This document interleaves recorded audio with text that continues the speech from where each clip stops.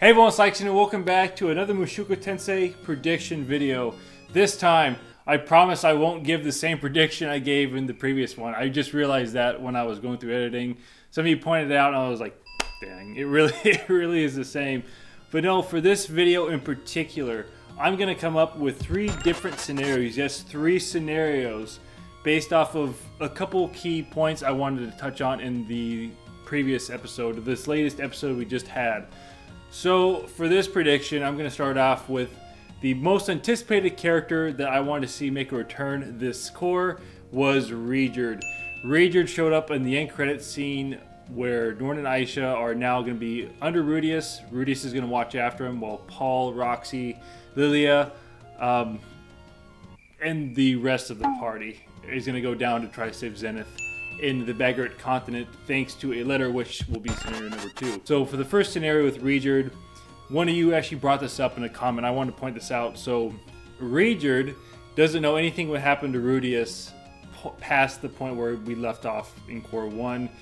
He would likely assume that Eris and him would start a life together because he was traveling with the two of them and could see that relationship develop.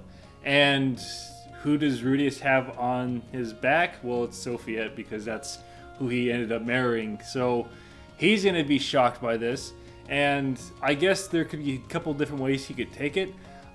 One being that he could be potentially mad at Rudius, mad that he would end up not being with Eris, and that whole ordeal would be just very awkward because he never really met Sylphie yet.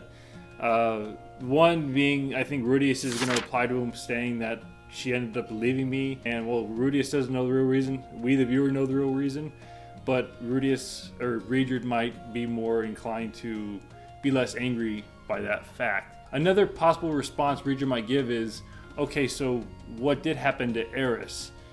All we know is that Rudius got the letter from Eris saying she was going to leave and embark, and that was pretty much it.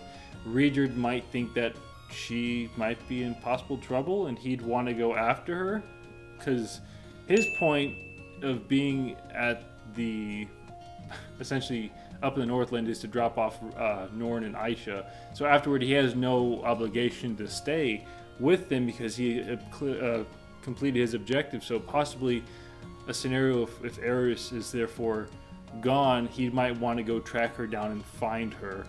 Whether we don't know where she's at. We know she's with Ghislaine, but there is an incredible time skip between the last scene that we saw of her. For all we know, she could be in danger somewhere, but with Ghislaine, I doubt that's going to be a scenario unless they met a potential greater foe than a sword god. Likely, Rudius and Reijerd are going to catch up. They're going to have a one-on-one conversation this upcoming episode discussing those particular things. Reijerd's also probably going to tell him, you know, how Paul's doing, how Lilia's doing, how he probably will mention Roxy as well because he was down there with that group, so we got to see all of them. And I'm sure Rudius, we're going to see a ton of different expressions Rudius and Reijerd both give off in their faces, just based off the different things that they're going to say to each other. Now for scenario number 2 with my prediction, we're going to talk about the letter Rudius got from Paul. So we know the mailing system probably is not on a day-to-day basis with this. That didn't even cross my mind until I saw a comment on that. When you pointed out saying that there's a good chance that this letter that Rudius got from Paul was actually maybe a month or 2 months ago or a year ago possibly. We don't know how the delivery system works in Jobless Reincarnation. So if that was the case, we have to point out a couple things within the letter. There might have been more in the light novel, the details wise the anime gave us, but based off what the anime did give us, it seems that he does not know that Rudius is married. So we can kind of conclude the fact that he wasn't married with probably, I'd say a couple months. If I was a betting man, I would assume that Paul and that group are already down there in the background saving Zenith as we currently speak, where it is in the point in the story. Reijerd, Norn, and Aisha left Zanport, I want to say. And Zanport is located all the way down south. So that would mean in Reijerd's actual adventure, he actually went down south as opposed to going north, which makes sense. So he went backwards. He might have went back toward the Demon Continent, and along the way he ran in with Paul. So that trip would probably take a couple months to get there, because that's what the length duration was for them to go back up to the Asura Kingdom, or that territory. I wouldn't be surprised if we actually got more scenes of Paul in that group, maybe in the beginning or end of episodes. In particular, they could be shown sailing down to the Bagaran continent from Zamport, and we would see Roxy, of course, who in that scene we did get of her, she looked kind of worried or concerned, though given her personality doesn't make... So yeah, I'm pausing the video right here real quick. During the edits, I realized the reason she looked so worried and concerned is because there was this Saperd literally 5 feet maybe in front of her, and she doesn't know what to do. She doesn't know how to act. She's at the it's like all of her worst nightmares are coming true at this very given point in time. Though we know Reader, you know, I couldn't believe I didn't notice that. I am kind of surprised Lily is going down with them. At least that was the way I interpreted things, because if Lily did not go with them, then she would be taking care of Aisha and Norn. But she did, and I don't know why she did, because she's not really a fighter.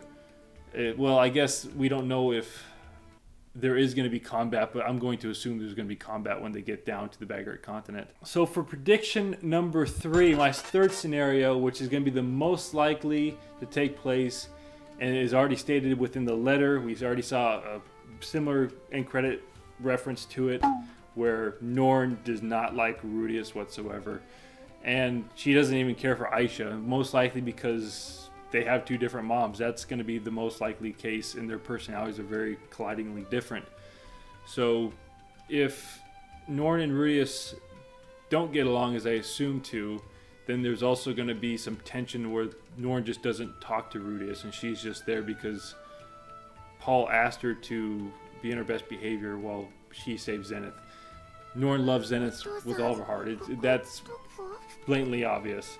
So it makes sense why she doesn't have much connection with Lilia or Aisha. But as I have stated in previous predictions, yes, there's going to be some relationship development between Rudius and Norn, trying to get back on good terms with one another. Because of that, there are instances where they just have not had much.